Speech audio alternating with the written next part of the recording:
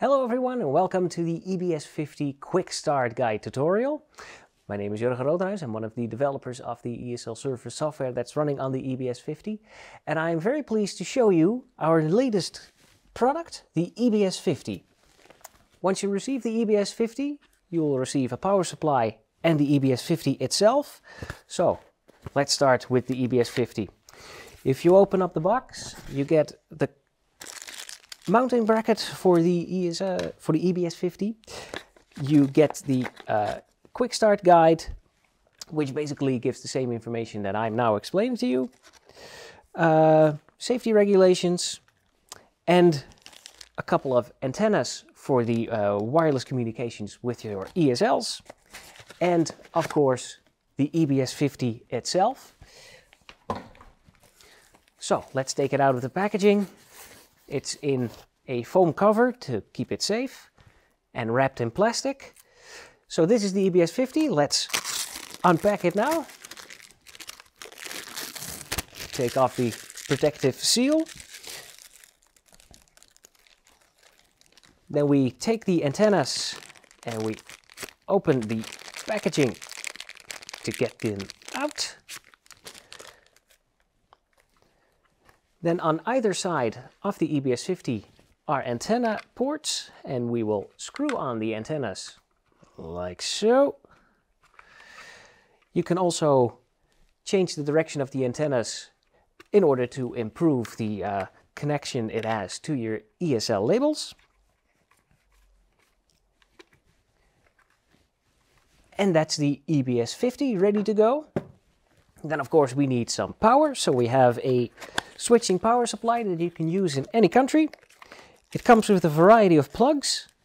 The European connector, the type F, I believe. This one is what we will be using, but if you are in the UK, there is a UK plug. If you're in the US, there's a US plug, and like I said, it's a switching adapter, so it will work on both 110 and 230 volts mains. And of course the power supply itself, a standard 12 volt power supply. We've got our connector for the power mains. We slide it on and then we can unpack the cable and put it in any wall socket. So we have our power supply. We will also need to connect the EBS-50 to the network so that we can manage the hardware through a browser interface. So it's as easy as plugging in your LAN port, your Ethernet cable, plugging in the power, and then the unit boots up. You can see the indicators here that give a good feedback on how the unit is functioning. So right now it's only got a power light because it's booting up the hardware. So in a couple of seconds the other lights will light up as well. The CPU activity, disk and Wi-Fi activity, radio activity for the ESLs, and our network connection. And that's all you need to do.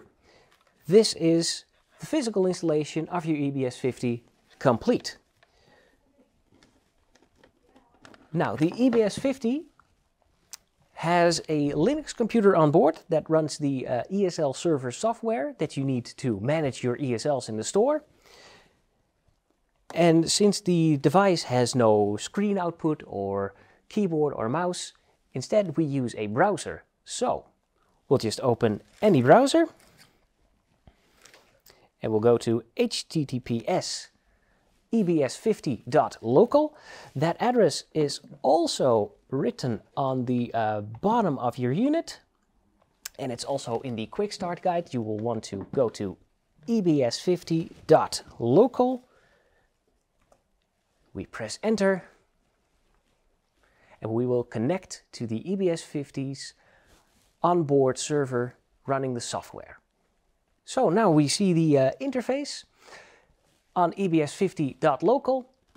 If you start it up for the first time, you might notice it's saying that it's not secure. You might even have to accept that this is a self-signed certificate from Opticon. You can also add your own certificate, of course. That is a more advanced topic that we'll address in one of the other tutorials. So this is the default login screen, and it has a default set of credentials to enter the software, which are admin and, once again, admin for the password. Of course, we would suggest that you update it as soon as you've got your system running. It will log in and will present us with the dashboard. Now, the dashboard is basically the landing page of the entire system, and it gives us an overview of the health of the system. So it's telling us that our ESLs are okay. There is a single ESL now online on the base station. If you have ESL labels with your order, the EBS-50 is designed in such a way that the channel that it is operating on can be found by every single ESL that you have.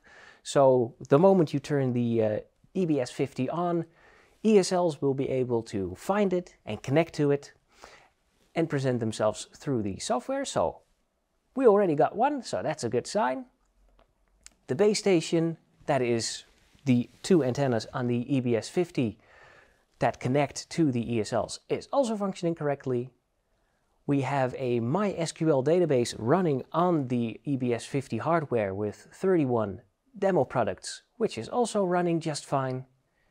And the links, which are the connections between our physical labels and the data from our database, are also okay. We just haven't made any links because this is a completely new unit. And that, in a nutshell, is how you physically install the EBS-50 and how you can connect to the software that is running on the EBS-50 to start managing your ESL labels. There are other tutorials in this series as well. Be sure to check in the description for the playlist. If you want to contact Opticon with more questions about the EBS-50, the contact information is also in the description. Thank you for watching, and I'll see you next time.